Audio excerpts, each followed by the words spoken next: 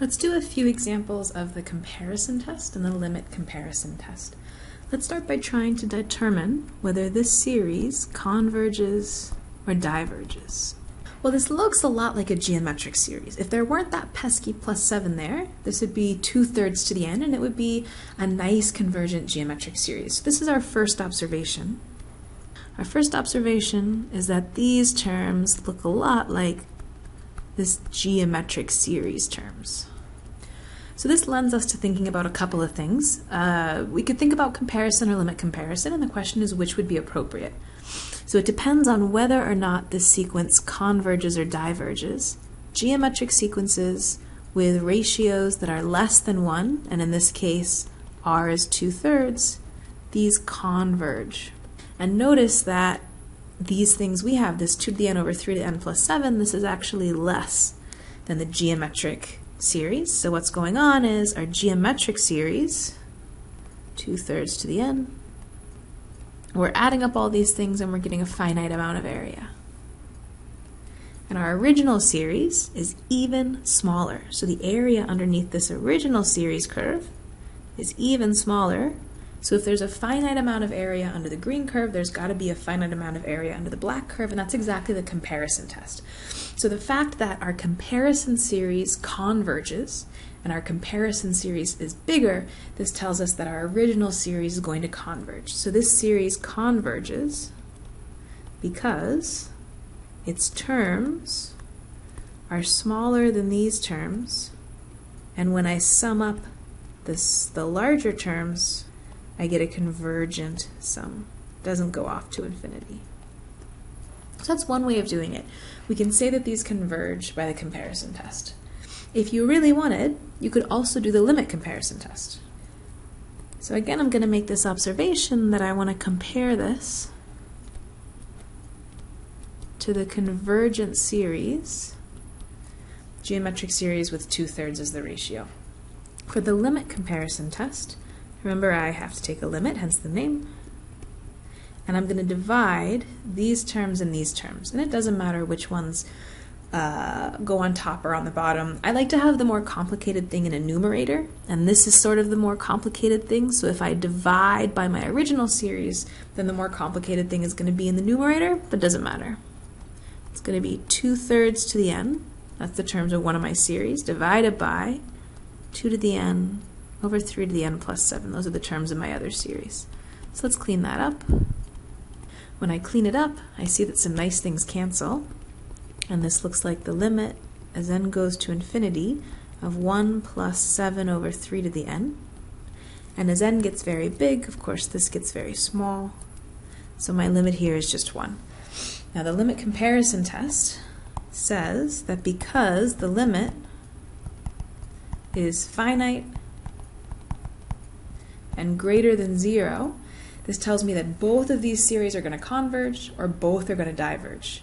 So because the second one converges, our original series converges as well.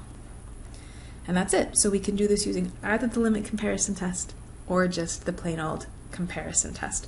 The comparison test was a little bit easier. I want to show you a little bit less obvious example. Now I want to think about this series and what's happening to it.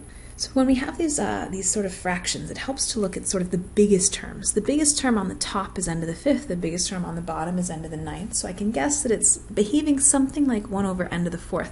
But that log n, that's something that also goes to infinity. A really important thing to remember here is that log n grows much smaller than n. And also for n greater than or equal to 1, is not going to be negative. So log n is definitely making the denominator bigger, but it's not making it massively bigger given that we have this n to the 9th that's really running the show. So let's look at this. We have n to the 5th minus 17 over n to the 9th plus log n. I might guess that it's going to converge because I might guess that it'll look like n to the 5th over n to the 9th, which is 1 over n to the 4th, and by the p-test, this series converges. But that's not really a proof. If I wanted to do it this way, I'd have to actually do the limit comparison test, but I claim I can be a little clever and do something with a direct comparison. So this is important that I have this guess. It's important that I guess it's going to converge. That means I know what to look for. I have to look for a bigger series that converges. A smaller series that converges isn't going to be helpful. So how can I make this bigger and also simpler? Well, that 17, that'll go away. If I do this, I've made a bigger series. But it's still not exactly simple enough to immediately say it converges. So let me do another step. And the key is this log n. Now to make a bigger series, I need to make a smaller denominator. And if I just get rid of that log n, it'll definitely be a smaller denominator. So if I just replace the log n with a 0, I've made myself a bigger series. And this is the same as 1 over n to the 4. And indeed, I found that this converges by the p-test. So the picture is, I'm adding up these terms that look like 1 over n to the 4. And I'm getting some finite sum, that there's a finite area under here. And now my original series, I'm adding up even smaller things. So if the area under the black is finite, the area under the blue has to be finite as well. So this series converges by the comparison test because it's smaller than this comparison series, and the comparison series converges. Let's do one last kind of tricky example. Sine n plus n to the 4th over n to the 7th. I note that these are positive terms because even though sine can be positive or negative, it's going to be added to n to the 4th, which is going to be way bigger. So even if sine is close to -1, I'm going to add it to some big positive number. So these terms are going to be positive. That lets us use all of the tests that we want to use. So let's think about what to compare it to. If I have something like this, and n is getting really super huge, this sign probably isn't going to matter very much. Probably it's going to be a pretty small contribution. So I can imagine that this will look a lot like n to the 4 over n to the 7th, which is the same as 1 over n cubed. And I know by the p-test that this sum converges. So I have something in mind that I want to compare it to. Now I can't use direct comparison to compare my black series with this blue series. And the reason is sometimes the black series is smaller, sometimes it's bigger. So I'm out of luck there, a little bit out of luck. I could use limit comparison test. If I use limit comparison test, here's the limit I'll have to compute.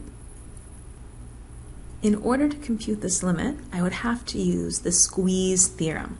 Because I have this fraction here, sine n over n to the 4th, and in order to say, well, that's the limit of the top divided by the limit of the bottom, I need both of those limits to exist. And the limit of the top doesn't exist. As n goes to infinity, sine n doesn't settle down and get closer and closer to a single number. It keeps going back and forth. So in order to figure this out, I'd have to use the squeeze theorem, and it would be a little bit unpleasant, but I could do it. I would say that sine n over n to the 4th is bounded by 1 over n to the 4th and minus 1 over n to the 4th. That's because sine is between -1 and 1. And the limit of both of these bounds is the same thing. It's 0. So I'd say by the squeeze theorem, this limit is equal to 1. And then the limit comparison test would say, well, 1 is a positive number, it's not 0. And it's a number, it's not infinite. So that means these two series, the black series and the blue series, they do the same thing. So since this series converges, this series also converges. That's one way we could do this, using the limit comparison test. But there's an easier way if we do just sort of a clever comparison. So here's going to be my clever comparison. I feel like this ought to look like n to the 4th over n to the 7, which is 1 over n cubed. And the sum of 1 over n cubed converges. So I want to make this less than something, but it's not less than 1 over n cubed. Well, what can I do? There's a couple different things I can do. This is certainly less than 1 plus n to the 4th over n to the 7th, but this still isn't exactly a p-series, so I still can't exactly say that it converges. But let's think about what happens with n to the 4th. N to the 4th is a really big number. In particular, it's bigger than 1.